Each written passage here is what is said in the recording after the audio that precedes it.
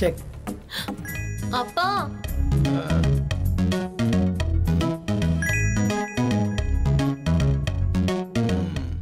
விளையாட்டுலயும் சரி படிப்புலயும் சரி ரொம்ப கவனமா இருக்கணும். அவங்க கவனம் இருக்கட்டும். பொண்ணுக்கு காலேஜ் செலக்ட் பண்ண சொன்னனே, அதை கவனிச்சிங்களா? என் பொண்ணு படிக்க போற காலேஜ் விஷயத்துல நான் ரொம்ப கவனமா இருப்பேன். என் பொண்ணு படிக்க போற காலேஜ் கோ எஜுகேஷனா இருக்கணும். அதே சமயத்துல சேஃப்டியாகவும் இருக்கணும். படிப்புக்கு மட்டும் இம்பார்ட்டன்ஸ் கொடுக்காம மாணவர்களுடைய தனித்திறமையை பார்த்து என்கரேஜ் பண்ணணும். படிப்போட பொது சேவை மனப்பான்மையும் சொல்லிக் கொடுக்கணும். கோ எஜுகேஷன் காலேஜில் தான் ஆணுக்கும் பெண்ணுக்கும் இடைவெளி தரக்கூடிய வாழ்க்கை முறை கல்வியை இவங்க கத்துக்க முடியும். நீங்க சொல்ற பாயிண்ட் கரெக்ட் தாங்க. இவ வாழ போற வீட்டுல பொண்ணுங்க மட்டும் இருக்க போறது இல்ல. மாமனார், மூத்தார், குழந்தனார்னு இப்படி எல்லாரும் இருக்க போறாங்க. இதெல்லாம் இருக்கிற மாதிரி எந்த காலேஜ் சூஸ் பண்ண போறீங்க? சரியா கேட்டேன். நாளைக்கே ஒரு ஆபீஸ்க்கு வேலைக்கு போறோம்னு வச்சுக்கோ, அங்க ஆம்பளைங்களும் இருப்பாங்க இல்லையா? அப்பா நீங்க சொல்றத பார்த்தா நீங்க சூஸ் பண்ணது நான் படிச்ச R.K.S காலேஜ் தான்.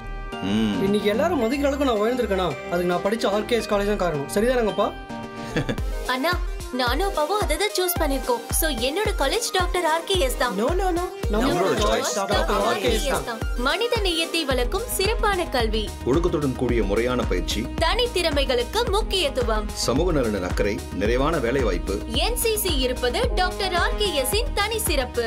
Doctor R.K. சண்முகம் கல்வி நிறுவனங்கள், டாக்டர் R.K. சண்முகம் கலை மற்றும் அறிவியல் கல்லூரி, ஈந்தலை, கள்ளக்குறிச்சி.